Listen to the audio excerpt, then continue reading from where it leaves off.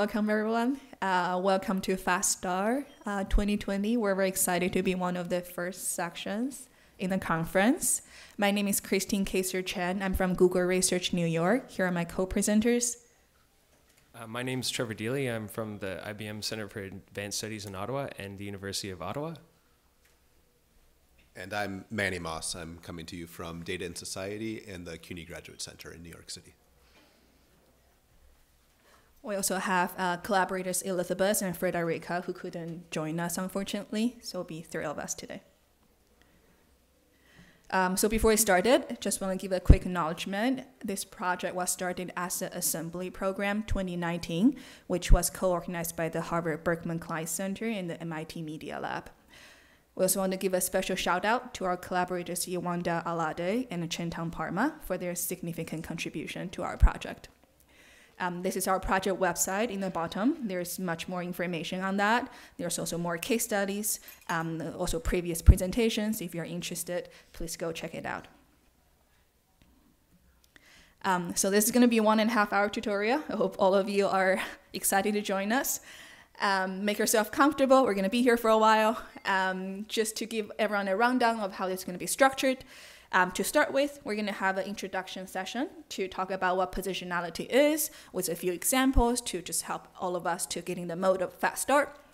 And the second part will be about kind of how positionality is embedded or implied or applied in the ML pipelines these days with a few tools that we're going to propose that can help everyone to see, to kind of diagnose how positionality is embedded in the system you're dealing with. And the last part, we're going to go into a few recommendations and also open it up for open discussion and Q&A that we hope to have just have like a discussion with everyone that has registered for this tutorial here. So, without further ado, let's go into the question of what is positionality. Before I answer that question for you, let's look at a few examples to start with.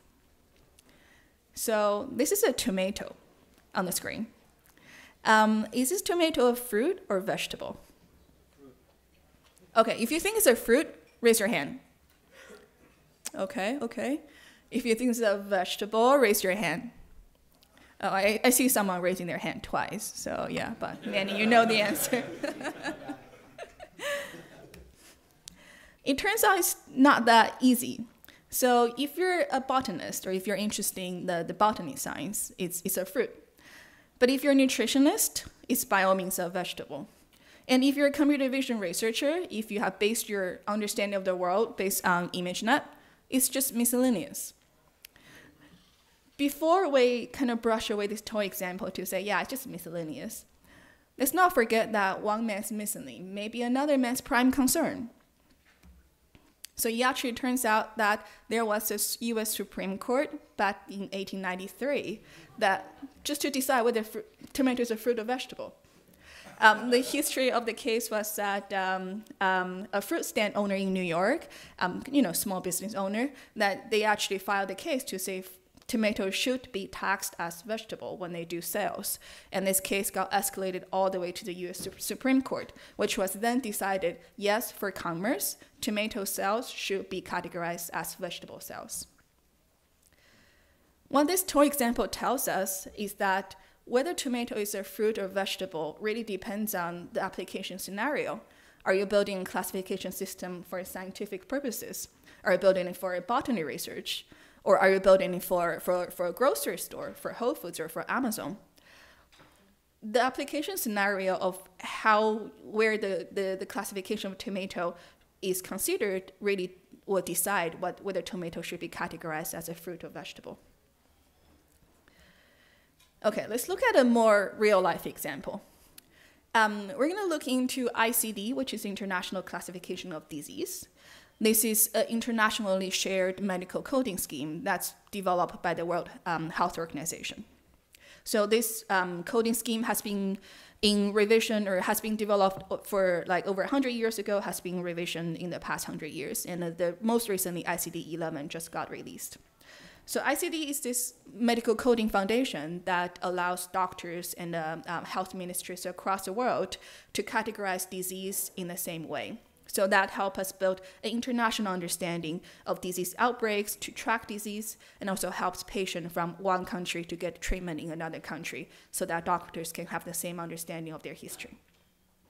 So ICDs captures conditions all the way from acute diseases to chronic conditions, and recently even added mental conditions as well. We're going to look into a very small subset, or like kind of just a corner of the ICD. In case you didn't know, there's an ICD code for contact with birds. This documents the illness and conditions that might arise to patients because they got into contact with birds. Just as any taxonomy, this is a tree, and you can expand to quite a great depth. So not only does it capture contact with parrots, mescal, chicken, turkey, so it also documents is the condition arise by bitten by parrots, struck by parrots, or other contacts. Is it initial encounter, subsequent encounter, or something after that? So your first reaction by looking at this, if you're not familiar with ICD, might be, wow, this is quite expansive, comprehensive. I didn't know that there were so many conditions that can be captured by internationally standardized code because of contacting with birds. Your second reaction may be, wow, this is also very specific as well. There's birds from the pets category, there's birds that are farm animals, chicken, turkey, they are all farm animals. You may start to think that, okay, I can see the reason why these categories of birds are captured in this tree, this taxonomy tree. But at the third look, you might start to think that, I wonder why ostrich is not here. You might think that because we all know that ostrich is much bigger and can be much more dangerous than chicken. Or why is vulture not here, which is also a very big and very dangerous animal in parts of the world. So to answer that question, I have to go back to how ICD was developed. So ICD was first developed in the late 19th century as immigration between US and Europe, or like, let's say North America and Europe, became much more frequent. So there were contagious diseases being transported across the ocean. So at that time, scientists and doctors from across the continents got together and decided to establish an internationally shared coding to document these contagious diseases being transported from one continent to another. But ever since then, from late 19th century till now, we can still see that the perspectives in ICD are mostly European and North America centric. ICD does not have much mention of illness that are commonly encountered in Southeast Asia, for example. And in this very toy case of ICD, you can see that even the Australian perspective, even some of the African perspective or Asian perspective are still not captured in the classification system. Lastly, let's go back to ImageNet, which has been the benchmark in computer vision data sets for the past 10 years. It has trained, I would say, at least 2 generations of machine learning scientists and computer vision researchers. ImageNet is a data set that has images associated with a taxonomy. We normally just call it ImageNet taxonomy. And here's a snapshot of how the taxonomy looks like. You can see that for the white, which is kind of under the person category, it further divides into 30 subcategories, and you can just have a look at what some of the categories are. So Kate Crawford and her collaborators has released excellent work late last year called excavating.ai. I encourage everyone to take a look. And what they found is that there's kind of sorcery that goes into the creation of categories. To create a category or to name things is to divide an almost infinite complex universe into separate phenomena. From the 3 examples above, I hope it's clear to all of you that relationship between a thing and its label can sometimes be very tricky. And that's what we're going to study today in our tutorial. To briefly go through the goals for today's tutorial, Manny is going to come up and introduce the concept of positionality. And afterwards, we're going to look into how positionality can be embedded in a ML workflow with real-life examples of building an ML application. And then we're going to do a few more case studies, try to just get a room to think how positionality can be embedded in real-life applications. And last but not the least, we're going to discuss stepping stones towards building a more positionality-aware machine learning system. So, up to Manny. Thanks for that introduction, Christine. So I'm going to talk about what we mean when we talk about positionality. But before I do that, I want to introduce the concept of mechanical objectivity. A lot of the things I'm going to talk about come out of the science and technology studies literature. So I would encourage everybody to feel free to read more into this. I've tried to signal some of the more prominent thinkers and authors on these topics. But for in-hacking, mechanical objectivity is a way of thinking about arriving at an outcome in a procedure-governed or rule-based method. It's mechanical in the sense of like stamping out identical widgets rather than hand making each one, so that they all have the same kind of, meet the same kind of specifications and can become interchangeable as part of larger systems. I think mechanical objectivity describes most algorithmic systems quite nicely because it describes a rule-governed or repeatable way of making a decision through a uniform set of steps. You can think about mechanical objectivity as arriving at replicable outcomes through non-machine learning systems like audit and accounting, or through sentencing guidelines in the real world. But what I want to suggest with mechanical objectivity is that this form of objectivity is good because it allows decision makers to be seen as neutral and objective, because they're not operating from their own subjective biases. We don't want judges making decisions about antitrust cases based on the stock portfolio they hold. There need to be some sort of guidelines that they follow in order to come up with an objective result. But that mechanical objectivity can also be problematic because it embeds a certain set of perspectives into how those rules are crafted and the outcomes that those produce. It embeds in procedures a single, often bureaucratic viewpoint. Okay, what is positionality? Positionality is an acknowledgement that how people see the world depends on how they are situated within the world. Their past experiences and their position in the world adds up to a worldview that permits certain things as true and excludes other things as false. Each person's positionality is unique, and it's always partial. There is no view from nowhere from which absolute truth can be established. Groups of people can come to common understandings about what they see as true, but that is also a position knowledge.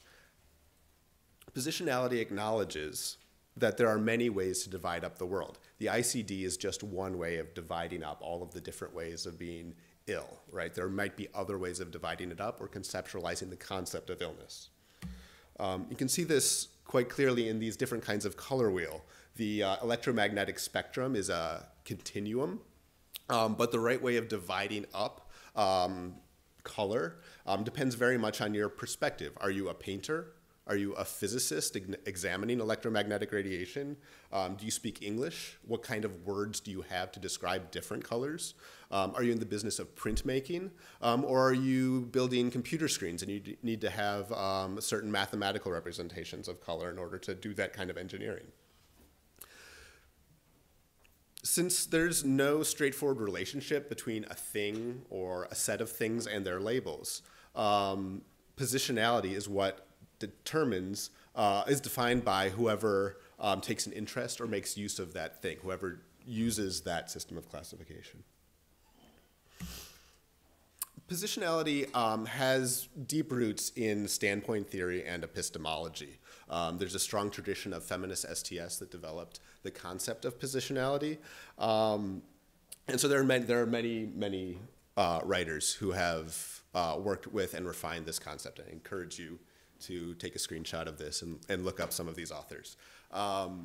One branch of positionality comes from Sandra Harding, who developed an idea of strong objectivity, which she contrasts with this kind of neutral view from nowhere objectivity. For Sandra Harding, you can get at a stronger, more objective understanding of reality by taking all of the positioned and partial views of the world and combining them to come up with a more complete picture of the world, even if you can never establish an absolute truth.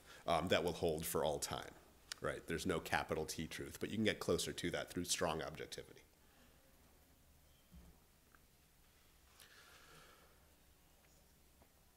Positionality also acknowledges the power of dominant groups to embed their worldview in artifacts and systems.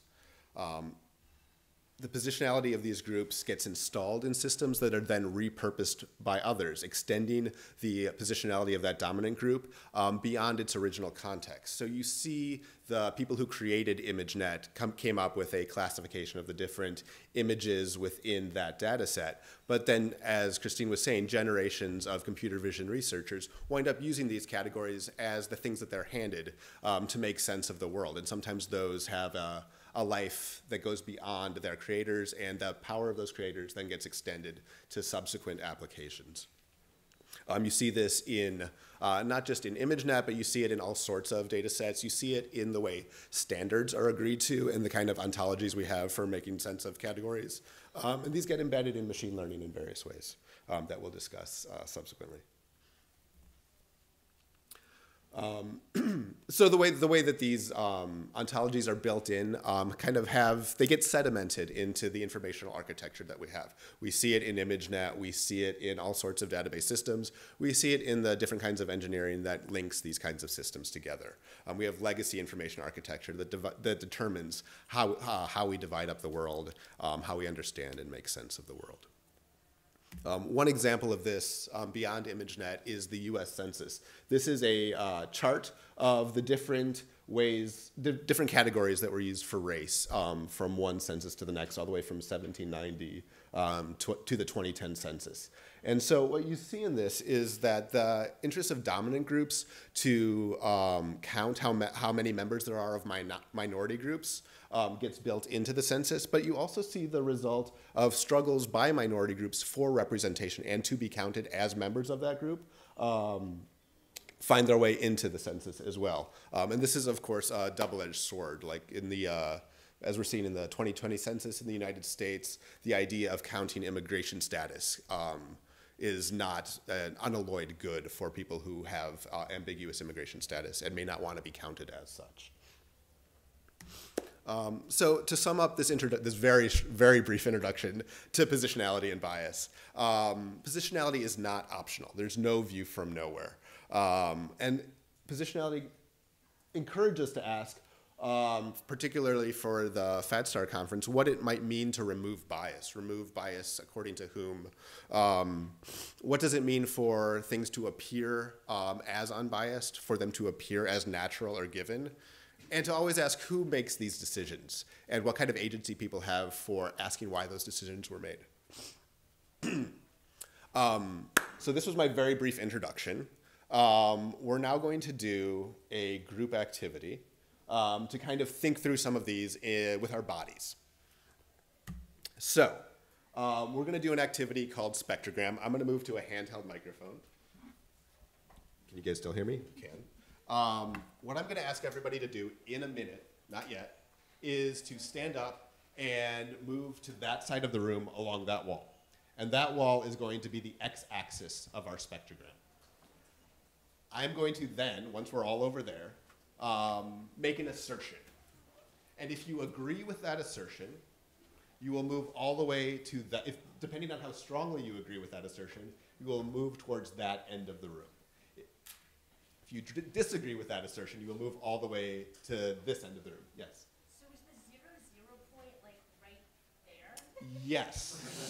Or the origin is next to you. In the green hair.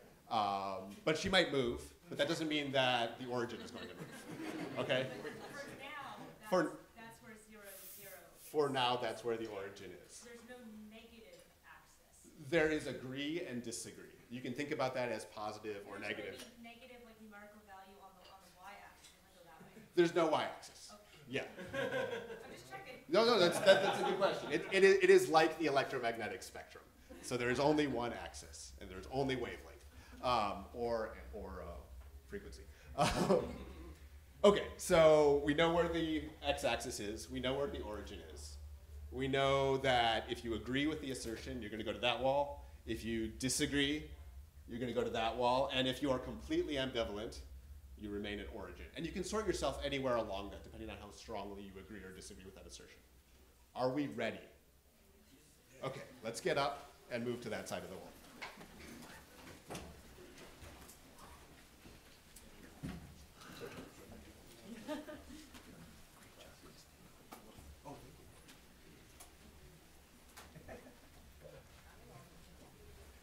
And yeah, I think if it's too crowded, we can feel free to make use of this central aisle.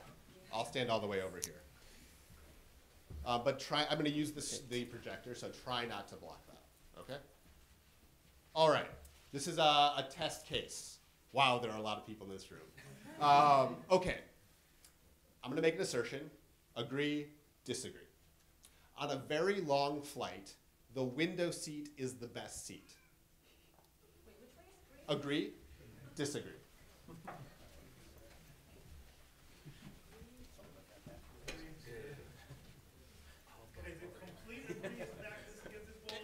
If you will refuse to sit anywhere but a window seat, I want your back right up against that wall.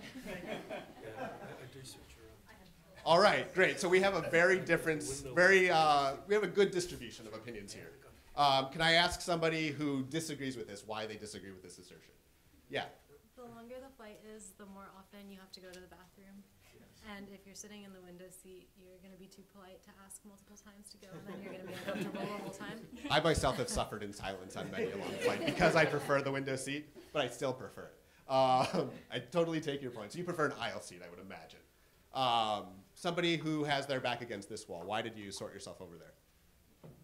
Anyone? Because when you're in the window seat, you can lean with your body against the wall of the plane, and it's better to sleep. And also, you will have at maximum only one other human that can fall asleep on you, and you also will never be hit by the beverage cart. Beverage card, crucial, crucial. Does anybody prefer the middle seat?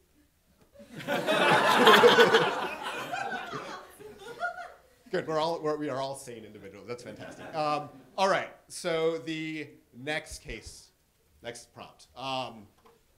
If you could try not to block the projector. A little bit harder. This is a sandwich. Agree against the whitish wall, disagree against the darkish wall. Where are you going? And I should say, if I'm gonna keep asking why, and if somebody says something that persuades you, feel free to shift your position in the room as you're persuaded. Don't play games with me. That's blasphemy. All right, I see a lot more people sorting in the middle here. How many of you have seen this with the chart? There's like ingredient agnostic, or yes, We have a small but passionate group of agreeers. Why? I mean, so I think there's two kind of axes. Mm-hmm. It's structure. Do you believe that two pieces of bread plus something in the middle, and then ingredient agnostic. I am quite extreme on both. I think an ice cream sandwich is a sandwich. I think a taco is a sandwich. Whoa.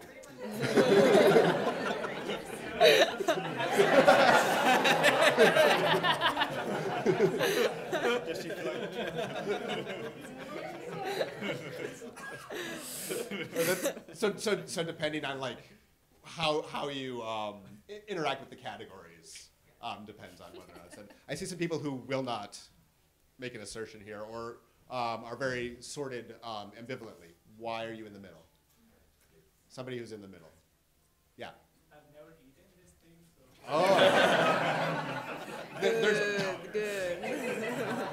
Good. If you ever come to New York, we'll go out, we'll grab one. That one happens to be a meat-based hot dog, but there are vegetarian options available now. There are impossible hot dogs. I think it's pretty obvious why people are over on this wall, but does somebody want to tell me why? Anybody? Because it has to either contain a cheese or a cheese substitute in order to constitute a sandwich. What about? Hang on a minute. What about peanut butter and jelly? I said cheese or cheese substitute. What about peanut butter and jelly?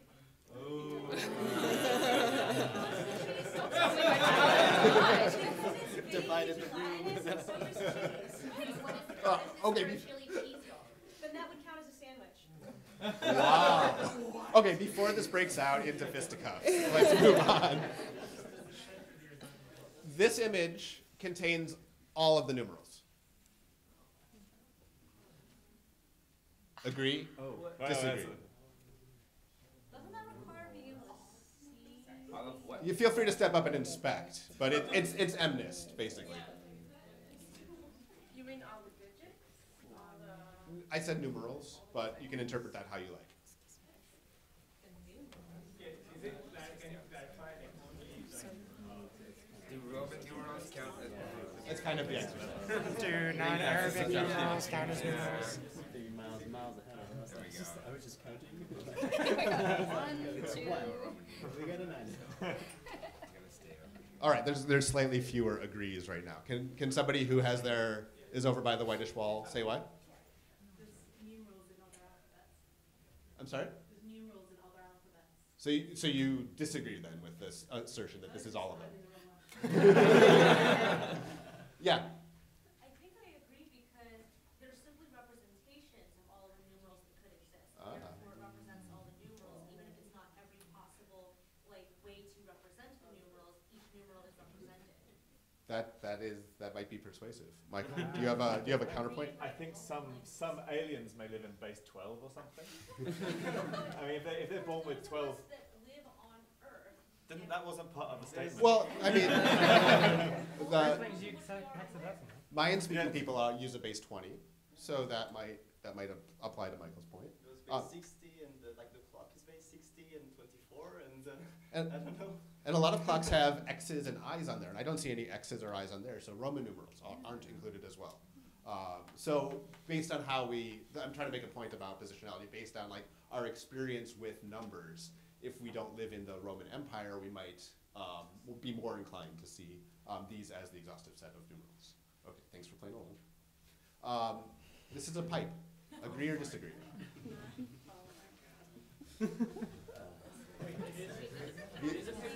My assertion is this is a pipe. Okay, so not what it says. I don't speak French. Yeah, okay.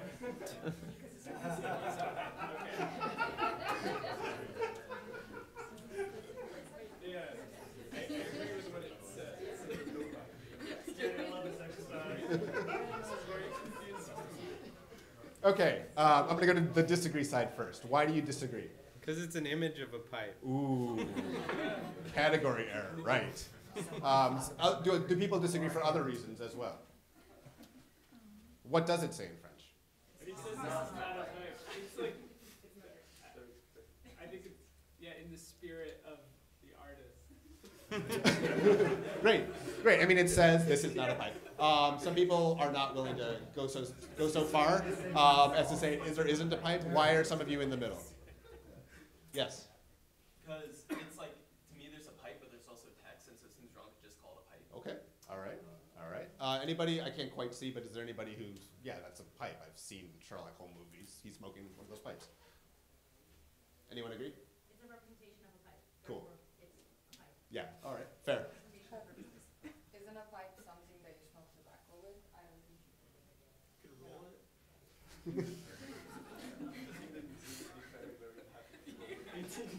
The map on the left is more accurate than the map on the right. Okay, which one's left, which one's I'm facing it. If you're facing it, left.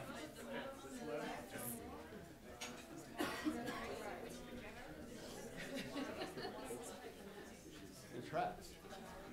You're trapped.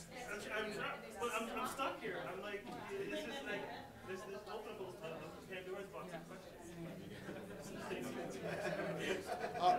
All right, so nobody am I correct in thinking that nobody agrees that the map on the left is more accurate?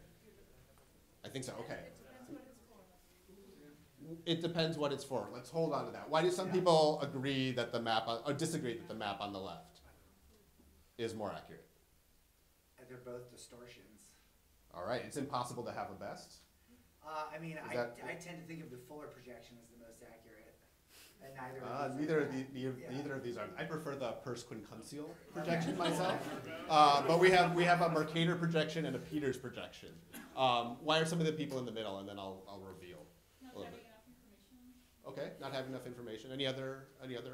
Sphere cannot be accurately mapped to a 3D. But what about there are degrees of accuracy? Would you not agree? So one could be more accurate. I have no opinion. Okay. So it turns out these maps are about as accurate as each other. Yes. 2 points to Gryffindor. The map on the left is not very good at depicting area across the globe from north to south, but it is very good at depicting direction from one point to another all the way across the map. The map on the right is very good at depicting area, but not as good at depicting direction. Okay, I think we have one more. The circle on the right is bigger than the circle on the left. Agree, disagree? The red circle on the right, the central circle if you're colorblind.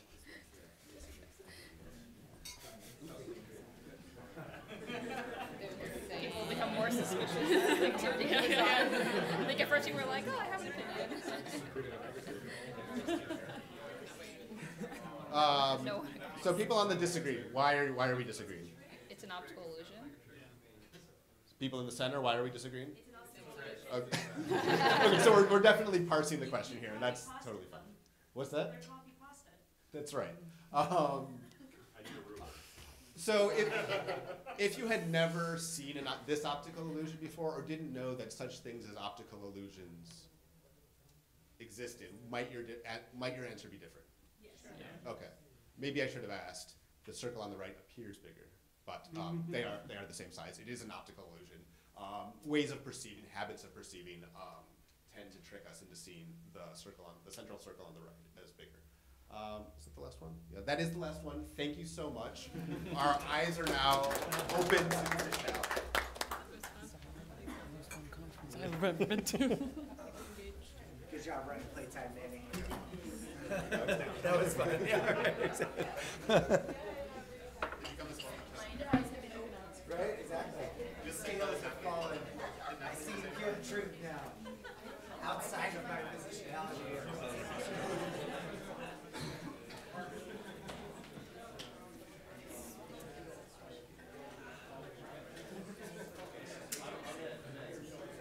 All right, thank you so much for indulging me in bossing everybody around and getting people to move back and forth, which is like all I live to do. I'm going to hand it over to Trevor now to show how some of these ideas apply in practice. Great, thanks so much, Manny, and thanks for that exercise. A couple of facts about me. Number one, I'm doing my PhD with Elizabeth, who's one of our co-presenters. Number two, I told my mom that I was presenting at this conference today, and she was pretty impressed. So that was good. I told her I was a little bit nervous, though, and she said if I confess something embarrassing to you, it might make you like me a bit more. So the embarrassing thing that I'm going to confess is that I would describe myself as like a medium machine learning practitioner, like not great, but not awful either, kind of like really average. And so I'm always afraid that I'm going to make some sort of terrible mistake, that everything's going to go wrong. So with that in mind, we're gonna talk about positionality and machine learning. And I'm gonna walk you through a project Elizabeth and I worked on and how we tried to incorporate elements of positionality. I'm gonna show you some things and maybe you'll be like, oh, that was really thoughtful and nice. Or you might think like, no, you messed it up there, Trevor. You really are a medium machine learner. But let's open those up and let's talk about that, because that's why we're here today. So the first thing I'd like to do is show you a generalized workflow. This is kind of my own workflow in machine learning. And if you just take a moment and look at this, and based on the activities today, if you've worked with machine learning systems, try to think of places where you think positionality may enter in. This idea of things. Just keep those in mind as we're reflecting through those, because I'm gonna give you a narrow example from my own research, but hopefully we can kind of build on that towards the discussion at the end.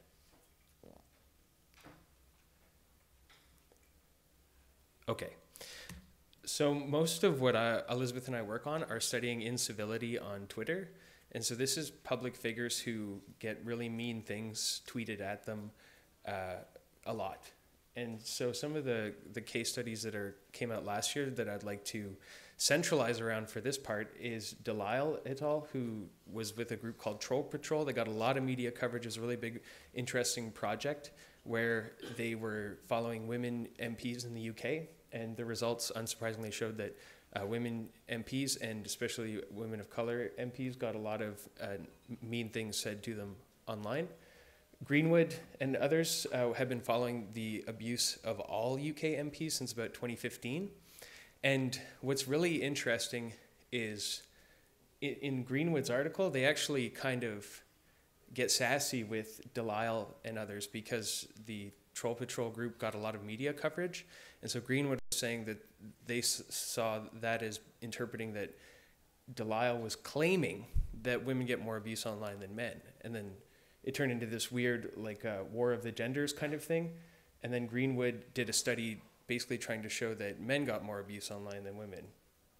And so now we're trying to navigate this complex space because a lot of these outcomes are dependent on how people are defining variables and how they're using certain tools to qualify what counts as abuse. And so positionality is a very central issue to try to be explicit about for these things. So like I said, we're trying to use machine learning tools to classify abuse. So basically you get examples, you train a model, and then you try to get a good measure of all the tweets because there's millions of tweets and you're trying to get just a number. How much abuse did people get this election online? In the other examples we looked at, again, thinking about positionality, Delisle and others crowdsourced their questions. So they'd send you a piece of content like a tweet, and they would ask a volunteer that was associated with Amnesty International, is this content problematic or abusive? And the volunteers could respond with no, yes, it's problematic, or yes, it's abusive. And they coded a lot of tweets this way. They ended up doing about 127,000, which is a very large training set. Greenwood used a dictionary approach, so they had 388 abusive terms and phrases in UK and US English, and they basically just string matched tweets. So if these phrases were contained in a tweet, they classified it as abusive. And so when we think about positionality and how people are defining abuse, I think some of the earlier examples apply here. The Delisle method, it's a bit like, is this a tomato a fruit or a vegetable? So people might define problematic or abusive or not abusive very differently based on their life experiences. And so it may not be a very specific way to solve the problem you're trying to work on, which I think in this case is hopefully that people get less abuse online. And the Greenwood example, who gets to decide the terms within the dictionary that count as abuse? And what is the context around a term in a dictionary? Manny gave me this example of great white shark. You know, if you're at a beach and someone yells, "That's a great white shark," that's a very specific context. Whereas if I'm in like my art class and my mom says, "Trevor, that's a great white shark," I'm like, "Thanks, Mom. I worked really hard on it." It's like, it's different contexts. One is terror and one is like feeling pretty good about yourself.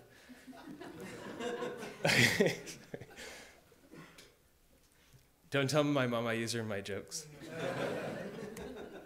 Okay, so going back to this label, we can see that a lot of this is in choosing classes, so what counts as abuse. A lot of it is in what people call establishing ground truth data. So when you send those classes out to your labelers, what they think they're supposed to be labeling, how much discretion they have in deciding those labels. So questions of positionality enter into this in so many different ways at each point, almost infinitely at each box. It's almost like the box isn't actually a stable thing at all. It's like maybe it doesn't even exist. I don't know. And of course, labeling, and you can see how it impacts the rest of the workflow.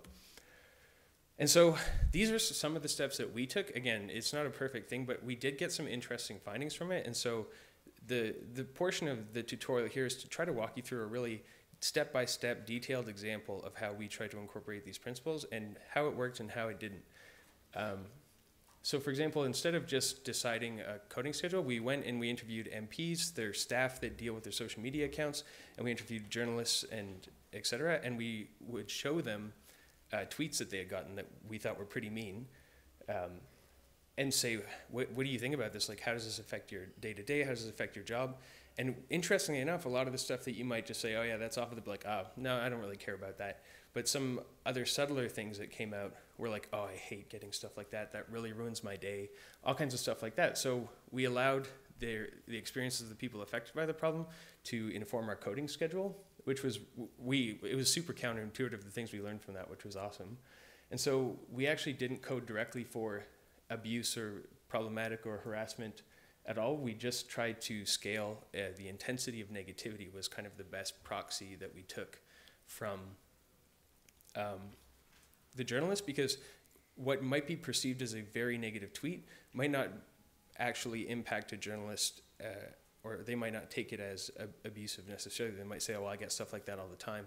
It doesn't bother me. Some journalists said that, which is unfortunate, but we're trying to reflect their perspective in the coding. So we can now code for the intensity of negativity without classifying it as necessarily abusive, because that would depend on the journalist's perspective in our mind. And so then we also coded for a lot of different types of harassment within it. And then we also focused on this aspect of, instead of just classifying general incivility in a piece of text, it was whether or not it was targeted at an individual. And so, for example, one of the interesting was the Conservative Party leader in Canada, Andrew Schüür, would tweet something like, happy Eid Mubarak to all my Muslim friends.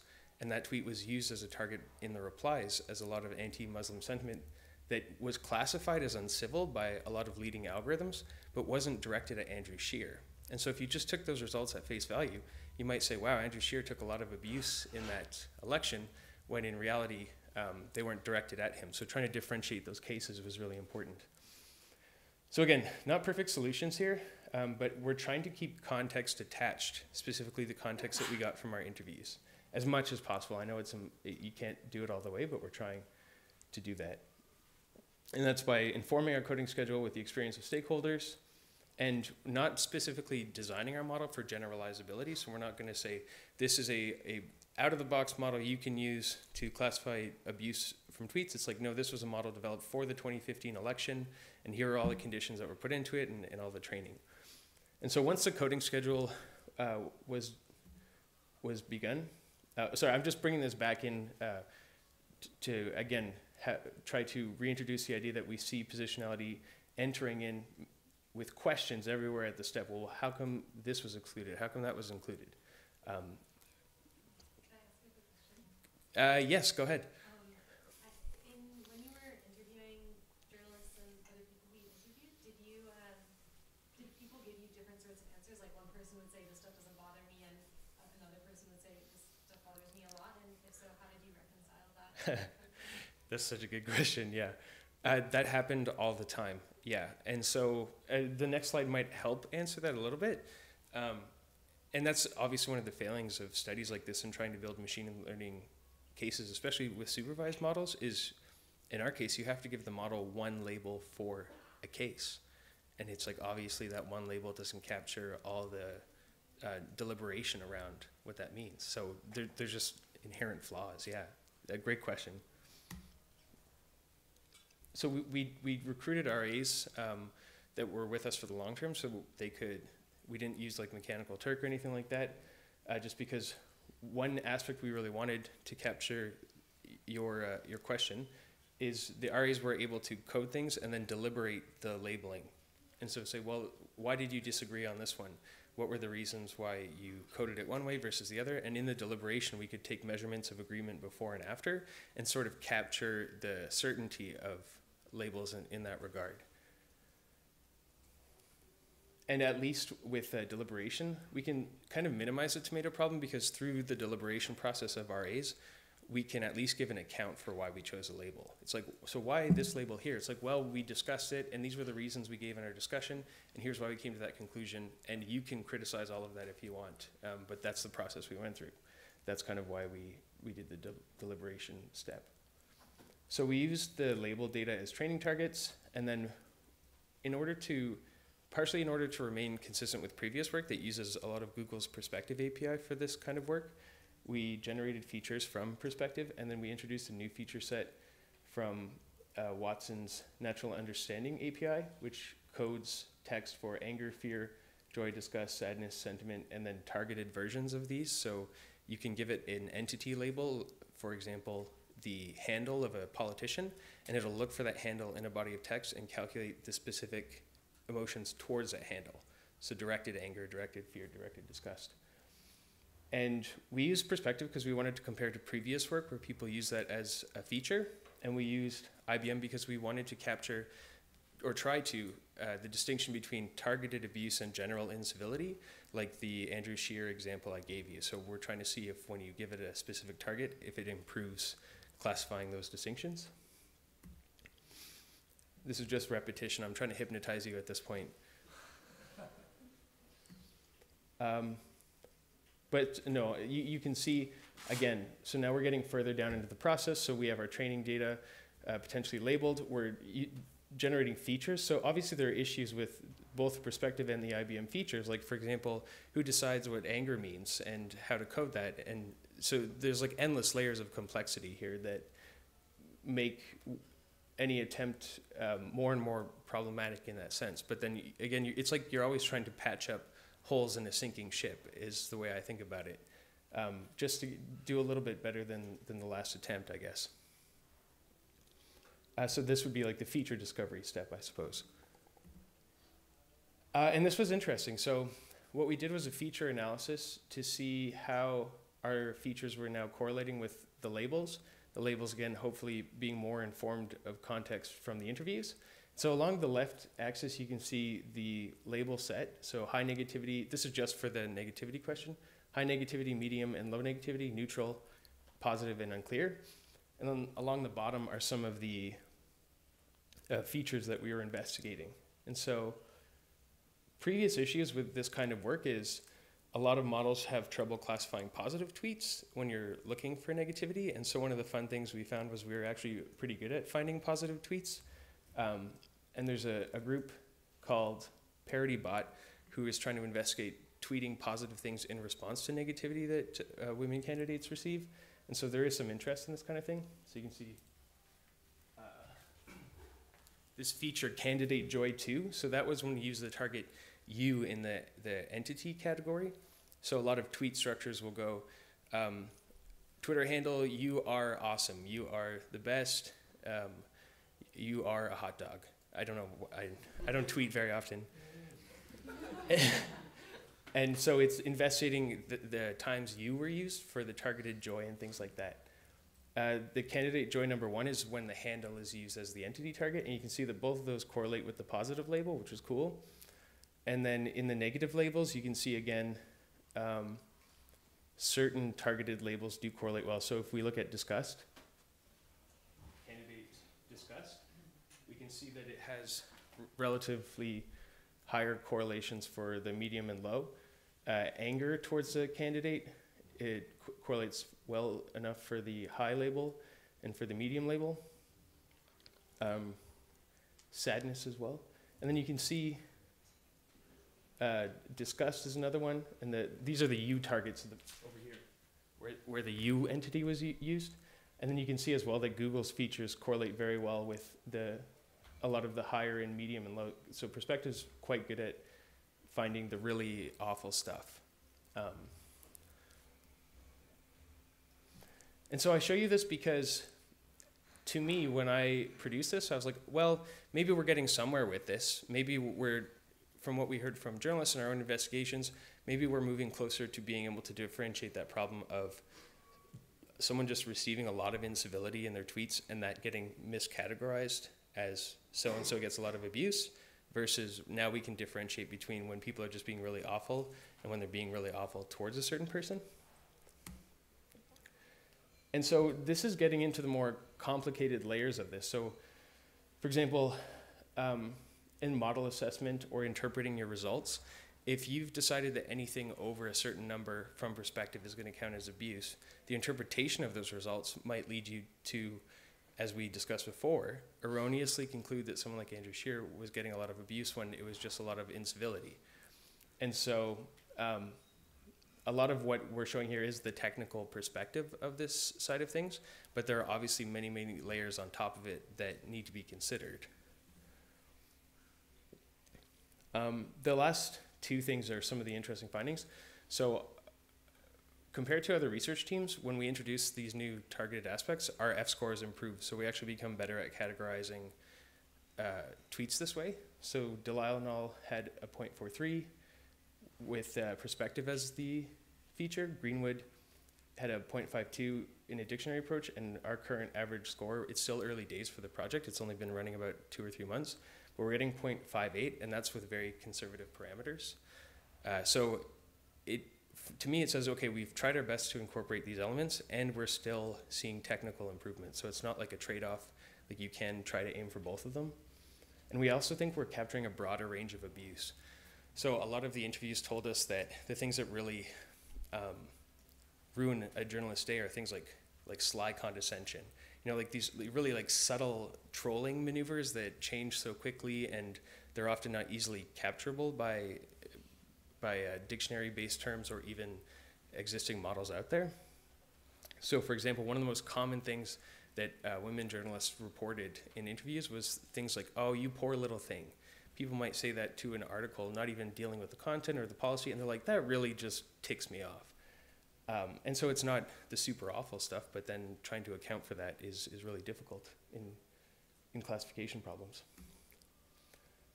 So again, now I think we're totally off this diagram now. So you can see that these complications that positionality brings in, they obviously extend way beyond any diagram of just the technical aspects of making a machine learning model. So there's multiple layers to consider, even above the ones that we try to in our model. It's always a continual process.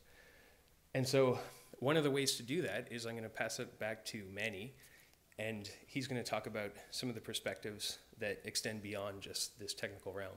But the goal of this portion of the tutorial was just to show you, as best as possible, a very detailed example of how positionality as a concept can be applied within building a machine learning model. Obviously not perfect, obviously still a lot of mistakes, a lot of work to do, but small drops in the bucket. Okay. And sorry, that was just the findings that we already discussed about difference between targets and general instability. So with that, I'll pass it back to Manny. Thank you so much.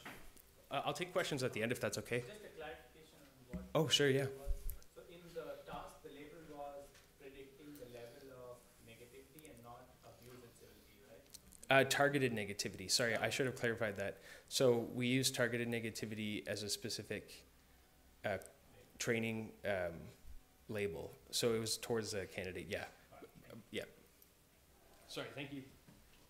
Thanks, Trevor. So yeah, thank you so much for that. And great transition. We're gonna try and present a way that we can start thinking about what happens on that flow chart and on flow charts like the one that Trevor kept referring to, and to see things that go beyond what's contained in, say, the training and deployment of a supervised machine learning model.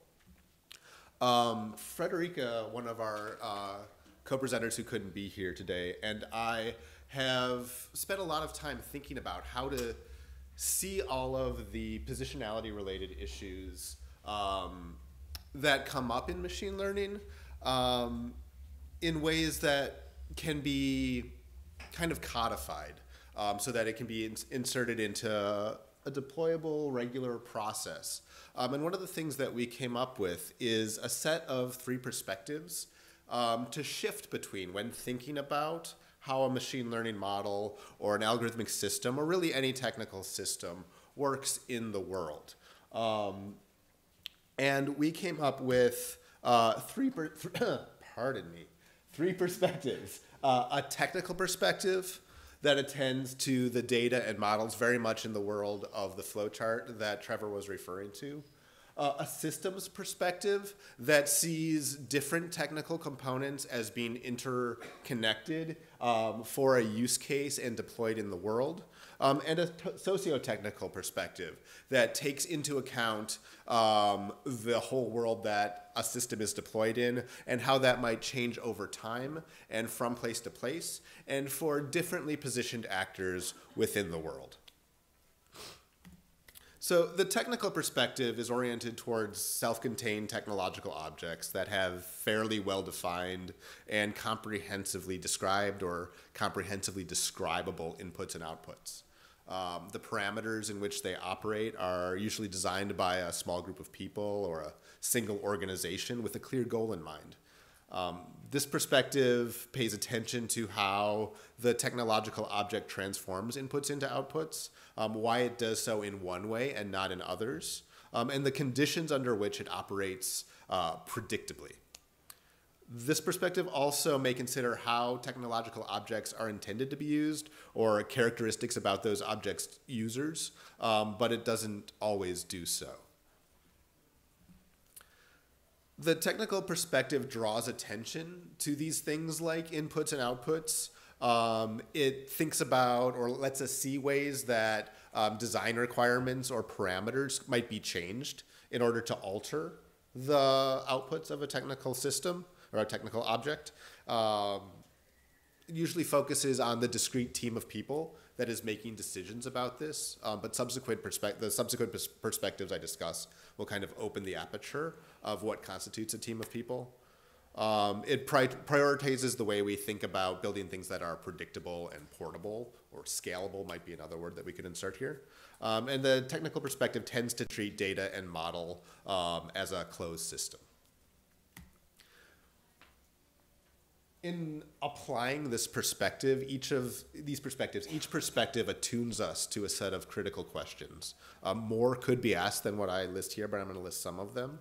The technical perspective encourages us to ask, how do we choose an appropriate trade-off between mutually exclusive options? Fairness and accuracy have been framed as mutually exclusive trade-offs that have to be made in FairML. What alternate trade-offs might be made? How representative of real-world phenomena is this training data set?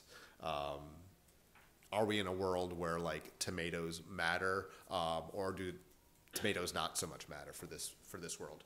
Who is deciding representativeness?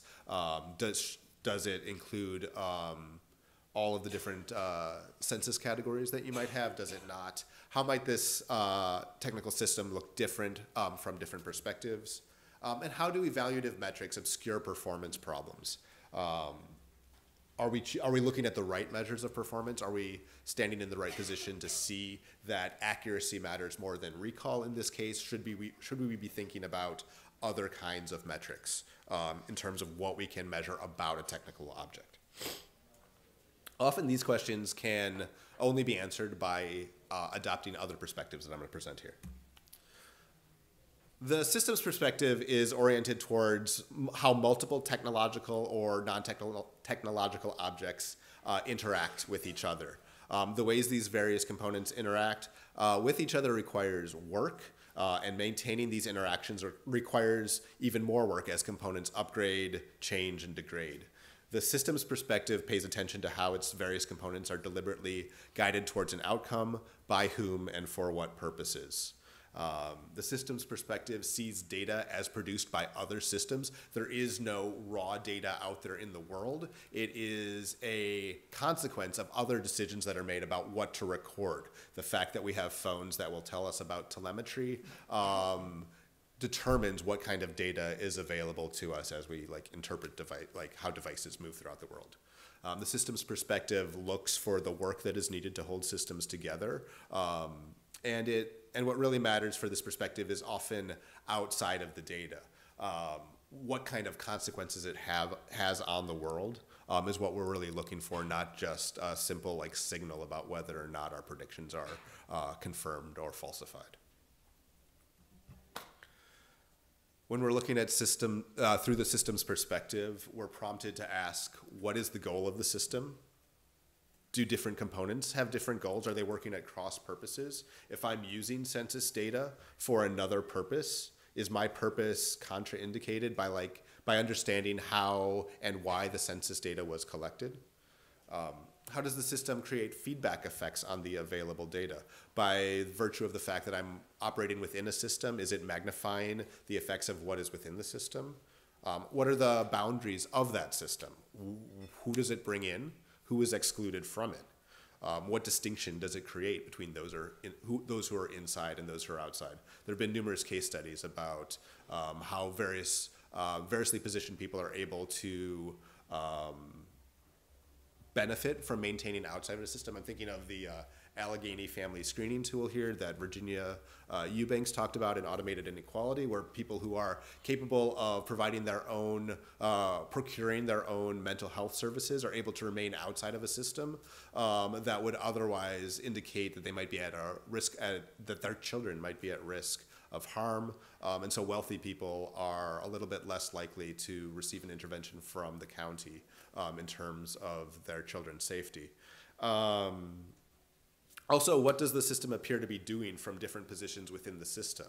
Again, looking at the Allegheny Family Screening Tool, the county might be looking to conserve resources, but people who are relying on those cities' services might be thinking that the system is there to ensure safety for their children. And those may or may not be at cross purposes. The socio-technical perspective is oriented towards understanding society and technology as being co-constitutive. Technological systems depend in many ways on users following social norms to function properly, and society depends on technological systems to mediate relations between people and objects. The socio-technical perspective pays attention to how different configurations of people and technology shape and reshape how people think about themselves and the groups they identify with, how categories shift in content and meaning, and how social practices shape and reshape the function and effects of technological systems. So we can think about these large clusters of positional experience, race, class, gender, as having very strong effects on how society and technological systems work together. So the socio-technical perspective sees systems as co-produced. Technical systems alter social relations. Social relations have weird effects on how technical systems work, often surprising their designers. The socio-technical perspective highlights the changing nature of seemingly stable categories. What happens to a concept of maleness or femaleness when it's embedded inside of a system that's making decisions about people? Right? What is the effect of having these kinds of binary categories make decisions about people who don't see themselves as fitting within those prescribed binary categories? The socio-technical perspective reveals perspectives, interests, and power relations that are baked into data. We see that a little bit with the way the census categories have changed. And we see that the creation of data is often the result or the consequence of a set of irreversible choices that were made at some point in the past. Like, we inherit a lot of the categorization systems that we have. We see this in the ICD, which has been constantly updated, but it hasn't been radically changed in the main trunks of branching categories that it deploys. It also indicates that unbiasing data is not a realistic option. There's always some sort of positional bias that decides what kind of categories we're collecting data within. Socio-technical perspective also sees scale as a variable that alters the fit between data and context. I think Trevor's Twitter example shows this. When you're looking at 140,000 tweets, the fitness between categories is very different than when you ask how one journalist might react to being diminished by a single tweet. So the critical questions, yeah.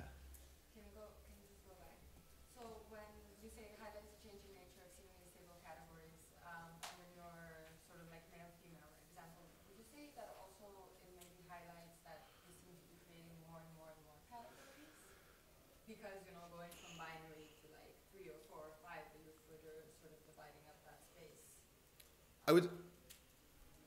I would say that often happens, and like there's an impulse to say, okay, these categories don't fit, maybe binaries don't apply here. We need more categories, but then that kind of multiplies the problem in a lot of cases. And the problem might be with like drawing lines across continuum. In some cases, that might not match the example that I suggested. I sort of had the color spectrum in my head, which can be divided into sort of like 8 or 800 colors. Sure. But it's not that there's like 8 colors and then different 8 colors. That could be one way of reconfiguring it. You could say that there are 8 colors here, and there are different 8. Do we actually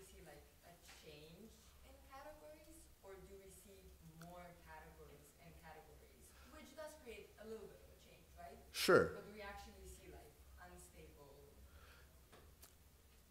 So yes, and yes, I think we do see categories change, but I think what I'm trying to gesture at here is that if we have what seems like a stable category, whiteness, for example, right, and that term gets used or deployed in different ways, that might change the nature of the term itself. So like the category might still exist, but what fits within or under that heading might shift depending on historical contingencies or contexts of use, right?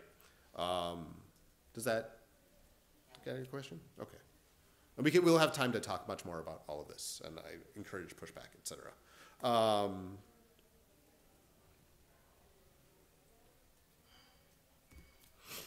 So the critical questions that are raised by the socio-technical perspective to keep in mind is, where do categories come from?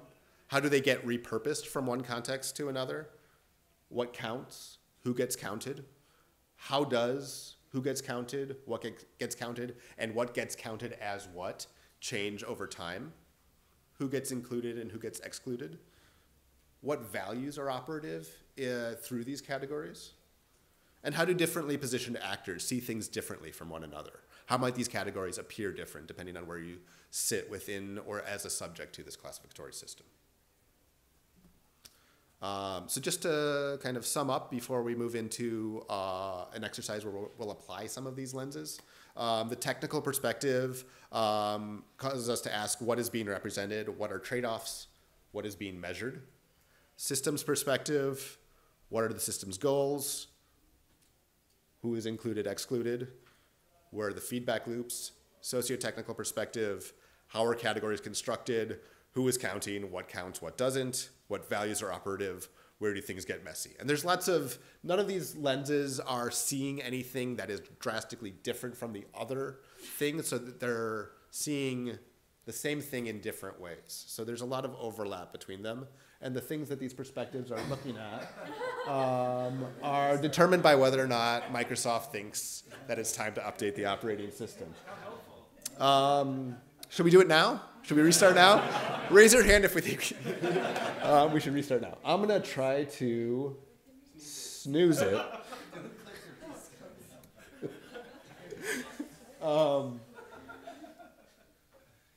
Yeah, so that's none of these are cleanly separated lenses, but they are different ways of shifting your perspective. And different things come in and out of focus as you adopt these different perspectives. So it's a good way of looking at a problem from different angles and prompting different questions about different aspects of the system. All right, Christine's going to introduce some case studies for us all. Cool. So as I'm introducing case studies, can I ask Trevor and Manny to start distributing the material? So as Manny just introduced, we want to actually inspect a machine learning problem with 3 different perspectives: technical, system, and socio-technical. Just to put this practice a little bit into exercise, we have prepared 3 case studies, and we're going to try to divide the room into kind of a few subgroups. Every case study has a different context, but for every context, we listed 3 roles that you might play that might or might not reflect some of the perspectives that Manny just introduced. As we're dividing the material, I'm going to just quickly walk through the 3 contexts that you might encounter, and so that the room knows what another group is talking about. Cool. The first context is risk prediction from health record. So we're looking specifically for trying to predict diabetes risk from a patient's lifestyle. So we know that diabetes has a strong indicator sometimes on genetics, but we also know that lifestyle might have a strong impact on kind of a patient's risk of developing diabetes in the future. So on the right, you see there's a chart that doctors may give you. You should exercise, walk more, eat more vegetables or vitamins or whatnot, and keep track of your weight. We want to investigate how we can actually take the 3 perspectives into building a system that can predict diabetes risk from lifestyle. So some of you might get that first exercise. The second one is a very classical computer vision problem. which is try to do land use survey from satellite images. So the task is pretty straightforward. On the top left, you see that there are satellite images that are captured by orbiting satellites. We have over 600 of them right now in orbit for both commercial and research purposes. That means every piece of land and water are pretty much being captured new images every 5 to 10 days. So the task is to go from a captured image to a segmentation map of different types of land use. And the group will have the opportunity to discuss how they will actually approach this task. Last but not least, we have facial recognition for travel and border control. A lot of you are familiar with facial recognition tasks. It's just about to, in this case, it's about to recognize a traveler and be able to recognize whether they should be granted entry into the country or whether they should be recognized as a threat. And with the goal of both kind of being more accurate in predicting threats and also being able to speed up a normal traveler's experience. So I think almost every one of you will have a piece of paper in front of you. You have some slightly more information on the context of the problem, and you'll be assigned a particular role in this solution domain. And I think what we're going to do is that let's take just a couple of seconds or minutes to read through what's on the paper. And what's the group layout right now? Okay. So I think this side of the room is dealing with the risk prediction for diabetes. First part of that side of the room is dealing with land use survey. And the second part of that part of the room, the later half, is dealing with travel and border control. So let's take a few minutes to read through kind of the roles and the prompts we may have. And I encourage people to just form small groups around where you sit and discuss that how you might approach this problem. Notice that you might have different perspectives. What we're trying to see is how, if you're assigned a different role, that you might approach this problem differently. Yes, question. Can I comment briefly that I think all of these scenarios are fundamentally fucked? Okay, can you elaborate more? All these scenarios are positing that we ought to just accept as a baseline that we're using machine learning for this purpose, but the underlying policy and philosophical implication in all three of these scenarios assumes that some people are expendable or disposable in some way, or that the technology is worth having. And I don't think that that's necessarily true. They're all fucked. All these scenarios. Is there a comment from back on this? I think it's just a question of what's the starting point when we develop these models, right? So we can, as theorists, think about that starting point, but then from the policy side, it's also what baked-in biases do we inherently have to work with? And maybe that's the question of what's the starting point? I think, yeah, that's definitely a good point. I think what we're trying to get is like, now you have this problem. We're not actually even conjecturing that a machine learning algorithm, a particular deep learning algorithm, is best for this scenario. I think one of the questions we might want to answer or ask ourselves is like, is this problem suitable for a ML or automated system deployment? The conclusion may be some of them are not suitable, or maybe all of them are not suitable, but how do we draw the line, or where do we start, or how do we start to approach that conclusion or come up with some kind of usable systems? So if everyone has had a chance to read the material, I encourage people maybe form some small groups around where you sit and talk about if you have been assigned different roles and how differently you might approach this problem.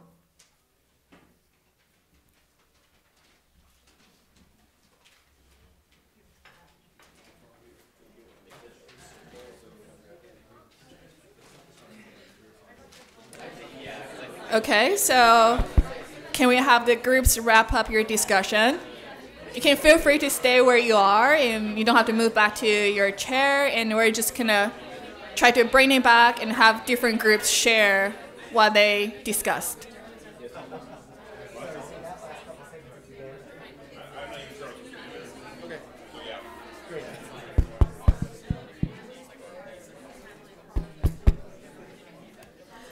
All right, so which groups had the first scenario, which is predicting risk of diabetes based on data about lifestyle? Okay, there's a group here. Is there another group? Okay, just do it like this. It's another group that had the diabetes risk prediction. Okay, over there. So does anyone from these two groups want to kind of discuss or kind of share with the tutorial audience and what you discussed? Please. So I think we discussed a little bit about how these case studies were bringing up how they wanted to use lifestyle as an additional signal beyond genetics. And I think our perspective was that like lifestyle on so many different levels has like a drastically different baseline. So if you're looking at like what is considered like a healthy lifestyle in like Spain will be drastically different from like South Korea or the United States. And so I was perspective C, and we were coming from the like trying to draft a recommendation on behalf of the World Health Organization, and that almost seemed like it would be too broad to be useful. And if we wanted to do actually useful risk assessment for diabetes, we need to look at it at a more granular, like fine-tuned level. Anything else to add from that group, or maybe some? Oh, go ahead, please. So I had the perspective of the researcher who was building the model, and there were questions about what kind of criteria do you need to build this algorithm from a patient's lifestyle.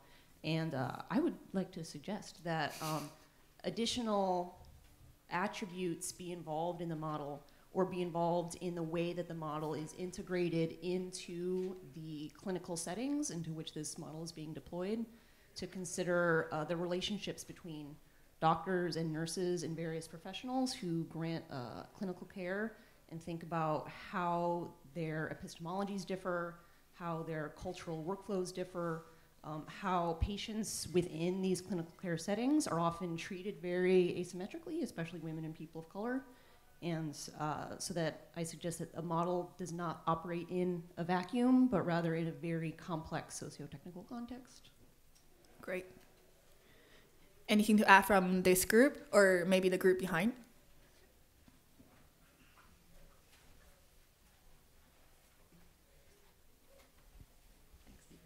We talked a little bit about the goal as stated in the sheet, and how, so for those of you who haven't got this group, it says the goal of healthcare risk assessment algorithms is to identify future high-cost patients based on past conditions and services. That is a goal. It doesn't have to be the goal.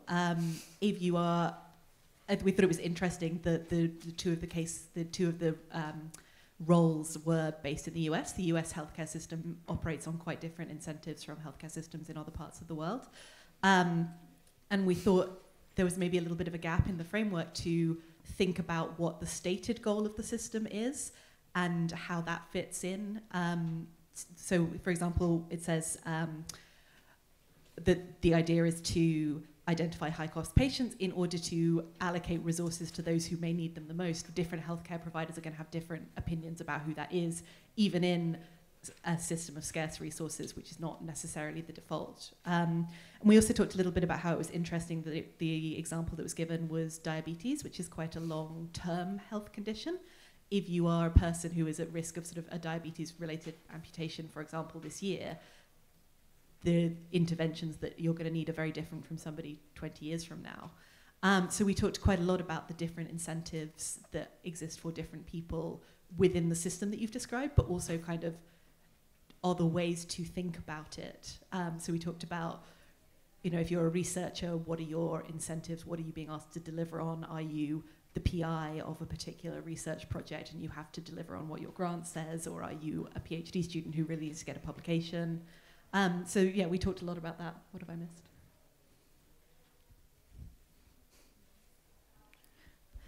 So I think to just kind of conclude, or like based on what everyone just said, I think what this case study one discussed is like how we define the algorithm or how we define the data and labels depends on perspectives of different, actually even groups of people. There's the patient.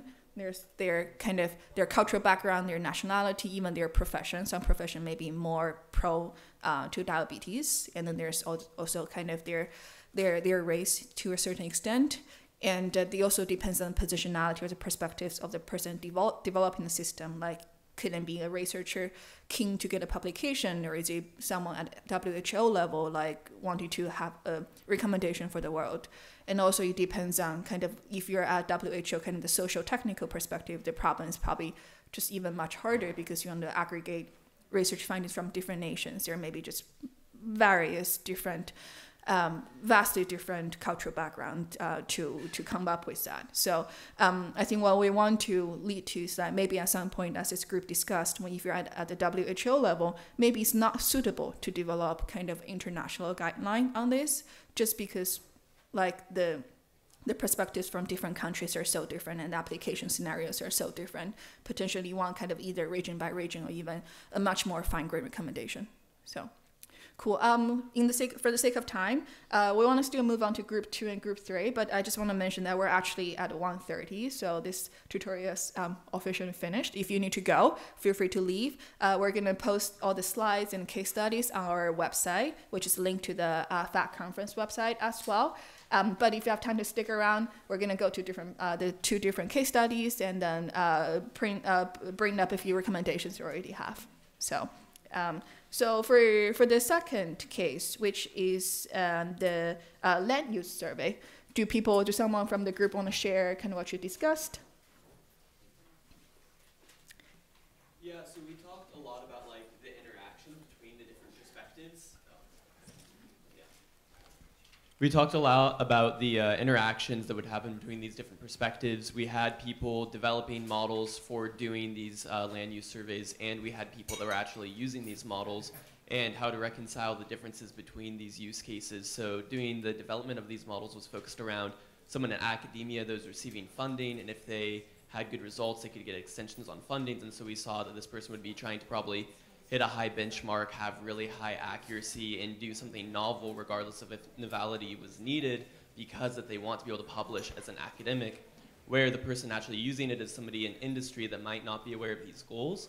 And so the way that they're situated in their personal life, their perspective on what they're trying to use these models for is going to change how the model's actually being used. And if they're not communicating these use cases, it's probably going to be ineffective in the long run.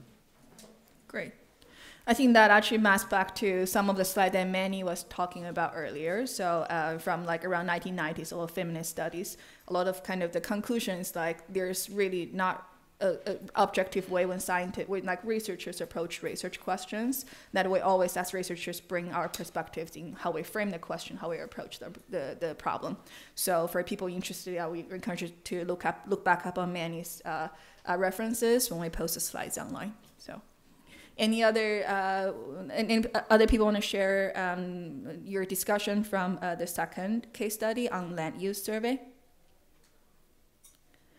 All right, maybe we can move to the third one. Seems to be yes. The third one is for face recognition system for travel and border control. For people who are in other contexts, you can see kind of the roles that they're asked to assume in that case study on the projector. I think I got the perspective B, but in our discussion, like we had questions around like where to actually start with this kind of a data collection process and how to actually define one of the main benefits like the CBP is saying of this approach is that it gives us a reliable identification of threat. As well as giving like a faster, easier access to the people. So faster can be assumed because it's like a automated solution, but how do we actually define threat? And there we actually had a lot of discussion about what kind of data are we collecting, especially if it's going to be just based on face. The representative from ACLU suggested that how are people who are identified, they are going to be treated if they are falsely flagged, and then the machine learning people wanted to know, how do we actually measure which is the right definition of threat, or what are the different levels of threat. So I think there were a lot of discussion around that, and I feel like this problem in that perspective still need to be very specifically defined, and how does it it needs to be measured, how replacing a normal current TSA agent will be compared to just replacing it by say a machine learning algorithm. Thank Any other point to share from that group? So maybe my teammates will add to this, but we had a discussion on this whole question of where do you start. And so one of the things, I know maybe I'm taking a personal perspective C, but I'm perspective A. And one thing that I would bring up is who's hired in this company as the beginning point. So we see a lot of baked-in biases. We're acknowledging these in hiring processes. So maybe that would be something that I would do if it was my company to make sure that it is representative before we start digging deep into the actual goals. Does anybody else? Thanks for sharing. On that note, I encourage to stay in the same room because there's a next tutorial on how organizational structure impacts AI ethics and fairness studies. Cool. So I think from like the third case is probably the hardest because there has been a lot of debate on whether this should actually be marked as an AI no-go area, which is all of like municipalities and cities around the world trying to ban face recognition. But I think all of you have brought out good points. It's like, I think the key to it is like, who's the system gonna benefit and who's the system gonna like disproportionately harm? And if it turns out in deployment this has like severe or harmful consequence for certain people, we might need to consider to roll it back. So that brings us to the final 2 slides for this tutorial. We have some recommendations for you. So the initial one is going to wrap up on what Trevor discussed based on dataset creation and reuse. This is definitely not comprehensive, but just some specific takeaways for me, and then hopefully you have additional ones. So these are just things to look for if you're doing machine learning. If one of several of your non-miscellaneous categories blow up in size. So for example, when we saw that directed incivility was being lumped together with regular incivility in a lot of other studies, that was an issue that we tried to investigate. If any categories are empty or unrepresented, or if they're being uncategorized or unlabeled at all, that's a problem too. So for example, from journalists, we learned that You Poor Little Thing, which was getting no signal from any of the leading machine learning algorithms for this kind of thing, was effective as a tactic against journalists in their day-to-day lives. If any categories are repurposed or change meaning, maybe reinvestigate them. In terms of stakeholders, I think one of the keys is to involve the people affected by the problem in the deliberative process, and they should get a say in how things are decided. And in my experience, working in interdisciplinary teams is great. So we have people in communications and journalism backgrounds on our team leading it, which helps draw on networks and get new perspectives to the table. And perhaps if you can't build meaningful consensus, or if the people affected by the problem really don't like what you're showing them, maybe it should just be a no-go area, and that's really a good thing to be able to say. Do you want to do that? And this slide has a few more kind of more practical recommendations. And again, this is by no means conclusive or like exhaustive, but a few things that we think can benefit this is like the first one is we want to start documenting these key decisions on how labeling data is collected more in the dataset release notes. There has been several frameworks being proposed for that, but we feel like we need more documentation on specifically how classification systems came to be and whether there were deliberations that went into the way when we created that. And the second one is related to deployment. We do want to examine feedback with the 3 perspectives that we just introduced. And if we at any moment see that the context misalignment is severe or harmful, we should consider rolling it back. And last but not the least, we have talked about, for example, in the census example, that what worked 5 years ago or 10 years ago might no longer be applicable. I think that has not been a practice that machine learning community has adopted. But what if we can set an expiration date every time we release a data set or a label map to say that we expect this to be valid for 5 years. After 5 years, we either revisit, update, or deprecate the data set. So I think these are some of the practical recommendations we can all take in heart as we go develop our applications. And if any of you has more ideas and want to share kind of your thoughts on what we can do about it, we'll be around after this talk. And if you have questions, feel free to come up. Again, the slides and the case studies will all be posted online to the website. And with this, we thank you for attending this tutorial and wish you a happy Fast Start conference.